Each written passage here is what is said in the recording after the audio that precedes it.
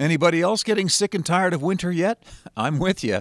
I'm Rob Griggs from the Q2 Weather Center. Very cold Saturday afternoon along the High Line with wind chills dipping to 17 below zero in places like Cutbank. And that wind chill advisory will be impacting our area come Sunday afternoon into Monday. In the short term, though, a winter weather advisory to the east of Billings bringing snow to Forsyth and Colstrip. Bigger snow, 6 to 10 inches, where that winter storm warning is posted for extreme eastern Montana, places like Baker and Broadus. Now we can see with a high-resolution forecast, cold air will be moving in just as soon as the snow and the flurries clear out. Those will be cleared out by midday Sunday. But that cold air, along with bitter cold wind chills to 35 below zero, will be the story for us as we head into the coldest day in the forecast period, Monday.